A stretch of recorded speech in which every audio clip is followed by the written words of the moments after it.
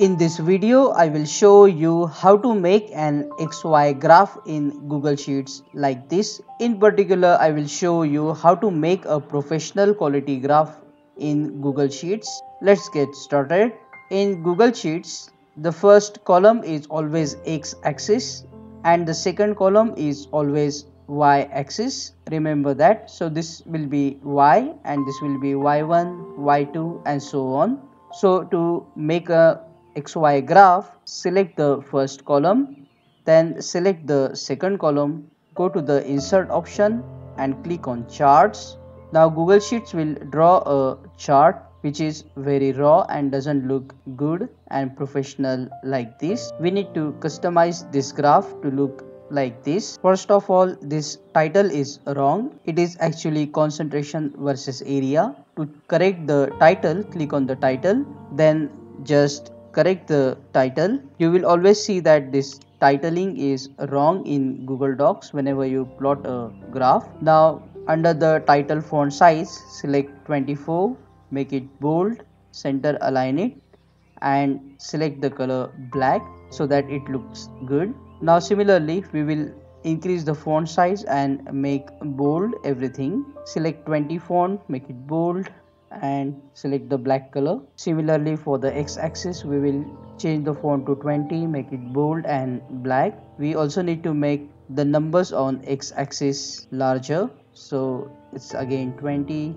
black and bold. On the y-axis you will see that there is no axis line here, so we need to add axis line. Click on the y-axis numbers, click on show axis line.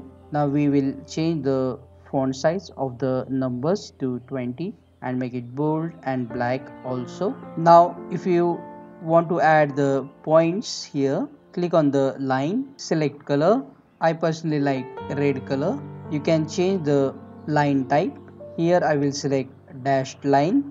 Select the size of the pointer, and if you want different shape you can select any one. For example, let's select pentagon. If you don't want these grid lines, just click on it, and under the grid lines and text option here, select the grid line color white so it will become invisible. Now also select the vertical grid lines and select the color white. As you can see, now we don't have dash here. To 1 2 3 we can add that. To add, click on the numbers, then scroll down a little, go to the grid line and ticks and click on measure ticks. Now the ticks are not appearing outside. To appear outside, select the option outside. If you want minor ticks, you can select this option minor tick. Similarly we will add ticks to y-axis as well. Go to the grid line and tick, major ticks, position outside and minor tick. Now our graph is ready. We can resize this graph like this to make it a square shape. Click on these three dots to save this graph as a PNG format or a PDF format.